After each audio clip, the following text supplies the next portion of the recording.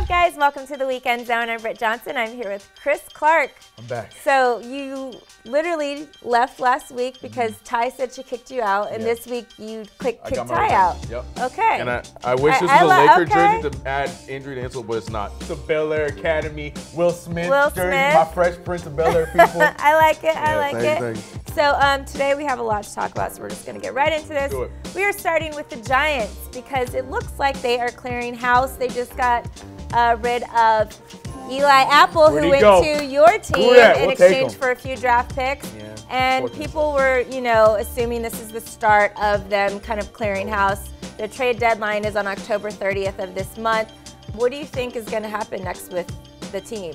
You know what? As much as Giants fans hope that the next thing is an Eli or some kind of move for some kind of quarterback, I don't think that's what's going to happen. I think right now they're unloading some of these older guys that have not really done much, like Snacks. Snacks left too. Yeah, but at the same time, I still feel like that was a stupid move because I feel like he was just finding his own. He's what? Yeah. Is he 30? Was he even 30? No, I think he's like 28. He's like right. That's what I don't know. That trade to me was a little bit suspect. The Eli Apple trade, I'm cool with. We gave him a 4th and a 7th. I don't know. I feel like they're making moves to change things up on the defensive side because they're so sold that Eli is not the problem, and I strongly disagree with that. But I don't think they're gonna make any moves to bring in like a quarterback, which is what they should. Yeah, I clearly think that they should get rid of Eli. Obviously, he has a no trade clause in his, contract, but next year is his final season. His contract was 4 years, $84 million. He was guaranteed $67 million. So next year he'll be owed $22 million, but most of that is not part of the guaranteed money because when he signed, he got $54 million of the guaranteed. And so I just think, just cut him. You need to cut that man. You know what I mean? Because that's gonna it's not gonna hurt him fine. I mean, it will, but I mean, they'll probably have to pay him at that point only a couple $1 million. They're not gonna have to pay him the $22 million that they would. I think the next couple years are just gonna be rebuilding years for them. Obviously, you did a good job by drafting Saquon or whatever. Next year, draft a quarterback. Like we have that guy from freaking Oregon that's good. Like there's a couple guys that are gonna come out that I think are relatively good or whatever. And so I say you draft a quarterback. Because you have Saquon and because he's already been there for a year, the quarterback doesn't have as much pressure on him to throw the ball. They can run it a lot next year and just kind of, just know that they're not going to be that great next season and they don't have a good. The Odell thing, they just locked him in for forever. I know, but give it a year or two. They could Dak Prescott the whole situation. Technically, they could get a guy in like one of the earlier rounds, but I mean, Dak was a 4th round pick and he ended up being amazing that season. You never know what quarterback's going to come out. I mean, Tom Brady was a 6th round pick. A lot of these top guys. I mean, Tony Romo was undrafted, so you literally don't know how great a quarterback's going to be until they're in that situation. You have more to gain by just cutting Eli and then just starting off fresh instead of waiting another year and having to then after next year, they're not going to keep him on. You know what I mean? There's no way. There's no way. There's no way they're going to repeat and re-sign him after. There's no way. I think that'd be crazy. Right. Yeah. So I think they just might as well just start off now and do it now. Because at that point they might. I mean, you signed Odell, whatever, and then if you keep, Eli for a little bit longer, then you're just pushing back why you paid Odell so much money, Because they have so many weapons on offense. For them to openly say that they don't believe Eli is the problem is just insane to me. They have numbers of receivers. They have a great tight end who's injured, but their backup is good as well. Right. They have Saquon, so it's just I think that's a good idea. I didn't even think of the numbers and stuff like that. That makes sense to me. I would do it. Cut your losses. Hey, I'll give you that. I'll give you that credit. Go ahead. You can hire me, people. Hire me. Let's move on to NBA. I want to talk about the suspensions though, really quick. Do you think everybody deserved the suspension that they got? Do you think Rondo actually spit on Chris Paul? What is your verdict here? Because there's so many, opinions everywhere. Yeah, I'm one of the crazies. I don't think Rondo purposely spit on him. I do think the spit came from Rondo, therefore I understand Chris Paul getting enraged and trying to poke his eye out of his face. But when you look at it, it didn't look like a projected spit. It looked like because so he tried to say his spit came because he had a mouthpiece in, but I feel like the spit did not get projected because of his mouthpiece. because he wasn't saying anything at that second. So why would it just be? It was like one of those. He's like, yeah, like a. But like, you know. I feel like it didn't get projected because of his mouthpiece. But I do feel like he tried to like. So you think he purposely tried to spit? Yes. I mean, either way. And that is the word. I would rather somebody punch me in the face than spit on me. Oh, 100%. Spitting is the most disrespectful thing. So I honestly don't even think Chris Paul should have been suspended. If I'm Chris Paul, I'm pissed at LeBron. Like, don't hold me back. Like, let me take out your point guard because you don't spit on me for that. Like, I'd be F the best friends, F the gods and stuff. Like, no, get off me, LeBron. I'm beating up your point guard. Right. Yeah. That's my thing. That's why I'm not sure if he did it purposely, but at the same time, I understand CP's point of view. I don't think he should. I think the 2 games are fair for him. I think it should have been more for BI, even though. Well, he only got 1, right? BI got 4. Brandon Ingram got 4 games. He got the most of all of them. Oh, Yeah. It was 4-3-2. Okay, Yes. But my thing is like the initial thing cooled down, but when he goes back in and blindly punches, man, that Mortal Kombat reach that he had, I don't know. To me, that's something. I was hearing somebody compare it to back in the day. I don't know when the Rockets, when Rudy Tomjanovich got knocked and broke his skull because of something like that, where just like a plain hit where he was defenseless. It was a very similar situation. Thank God nothing like that happened. Right. But I feel like just because of the danger of the situation, not intent, you know, he was already upset. I think he should have missed a little bit more. And what do you think about? Because Rondo came out and said that Chris Paul was a terrible teammate anyway, even though it was a little weird because it's like you can't really say that you never played together. Yeah. But then Big Baby came out and said he played with Chris Paul and he played with Rondo, and he said yes, Chris Paul is a teammate. So what do you think about that whole thing? I think it's I think there's some truth to it because also your guys back when the Clippers and right, and then he went to the Rockets and he went through that too. But I'm talking about the fact that Blake and DeAndre alluded Chris to hated it. him. Yeah, they alluded to it. Like they didn't come out and say it, but they alluded to the fact that he wasn't easy to play with. So that's why I feel like there's truth to it. But I don't feel like that's a great argument. I think that he is just really passionate and wants the best for like his. Like he's Jimmy like Butler. the Jimmy Butler, right? Like the whole Jimmy Butler situation happening right now.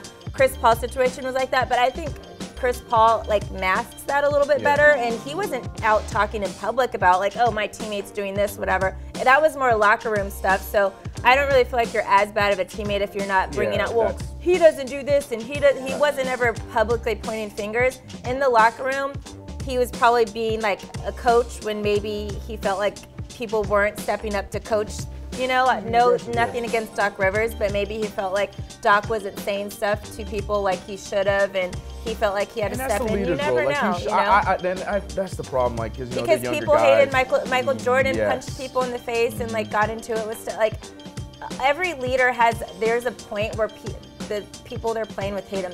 Kobe Bryant, same thing, you know? So cuss them out in practices, 100%. You still gotta spit in people's face. Yeah, man, you don't do that. Especially you were never a teammate of this man. Yeah. You ain't gotta stick up for other people. Mind your business. Mind your business. That's all. Just mind your business. All right, let's move on to Lonzo Ball, who says the NBA didn't mind their business because they just stole the JBA's idea. Because now they're going to be letting players go to the G League who don't play college. And what is the minimum they're getting in the G League? The minimum they're getting in the G League is $125,000 to play in the G League. Sign me up. And I can't. That's insane. Like I get Lonzo's sentiment, you know, because they started it, they introduced the idea, but at the same time, you're going to be getting the actual talent that are going to the G League because they have a better chance to go into the league from there. Not only are they paying them $125,000, but they're paying them too. Yeah, man. Because the JBA's issue, especially like not only were they just getting $2,000 a month, but a lot of the guys complained that they weren't getting their checks or weren't getting them on time or whatever. So the fact that it's like to play like for a G League team, like the NBA is going to pay, like they have the money to pay. But I wonder how they got around this with the NCAA. Like the NCAA has to be involved in some way. There's something, because the whole thing with the JBA was the NCAA kind of squashed a lot of stuff that they were able to do, and they couldn't recruit certain people because the NCAA is like, no, if it's a top recruit. They said G League, they can't either. They can't recruit guys. Like, they have to choose to do the G League. They can't go after you like the NCAA can. So that is one of them. Other than that, there has to be other things. I'm not 100% sure what they were, but that was one of the bigger ones where you can come to us, you can play for us if that's what you choose to do, but we can't go after you. Of course these players are going to choose to do it, especially with the whole, like, I mean, it's one and done anyway, a lot of guys do. Like, I'm not going to just go to college for 1 year when I could just make $125,000 that year. Like, and that's the minimum. Some of these guys are going to end up making $300,000, $400,000 playing in the G League. I don't know how NBA has this much money. It's insane to me. And it's just going to keep growing, yo, because people are going to be watching these games now, especially if some of these top talents start going to the G League instead of the G League games. In a couple years, my March Madness is not going to be what it is, and that's my favorite thing in the world. I love more than don't get mad at me on this. More than the NBA Finals, I love March Madness. All right, March Madness playoffs are way better than NBA playoffs.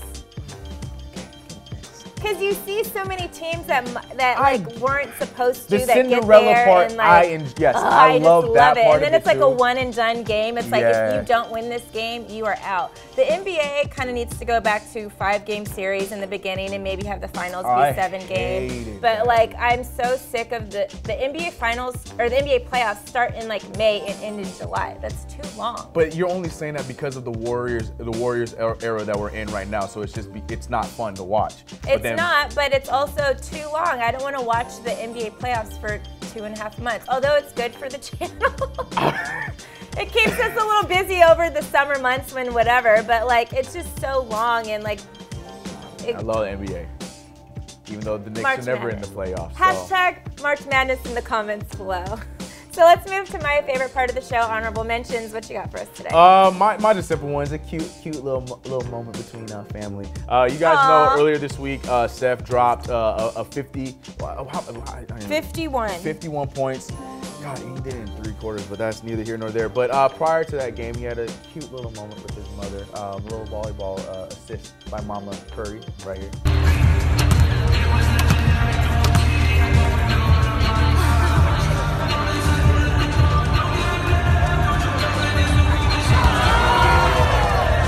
I'm just glad he made the shot. Like, to me, at first I'm like, okay, cool, dude. But when he made the shot, I'm like, all right, that was pretty cute. Like, he made the shot. Maybe his mom, like, touching the ball and doing the energy, that's what made him have such a good game. He should do that before every game.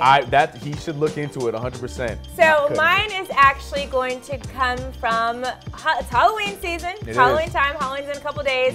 And the Trailblazers decided to dress up for Halloween. Check out this video. There's the Beast. Yeah, you see Jason, you see the Beast. Who's next? Steve Austin. It's wrestling night in Portland. Chairs will fly. Card tables will be crushed as the Blazers take on the Washington Wizards. So Dame doing the Stone Cold Steve Austin walk. The walk. He's the GOAT. Perfect. Did you see when he was walking up at first? I was like, "Who is that?" Like, I didn't even know what player it was. Dame had the walk on lock. Down. But my favorite was Mo Harkless, who was doing the Tyrone Biggum. No one talked about that. The Tyrone, I thought that was a good. And then the Beast. Yes. That was a good. He had the whole actual. They went all out, man. They went. Shout out to the Blazers. Win some games, but that was a fun moment. That was a fun moment. They'll win some costume contests. They get some points there, but yeah. All right, that is going to do it for the Weekend Zone. I'm Britt Johnson. I'm with Chris Clark, and we'll see you guys next week. Everyone have a happy and safe Halloween, because we won't see you till next weekend after Halloween's over. Bye.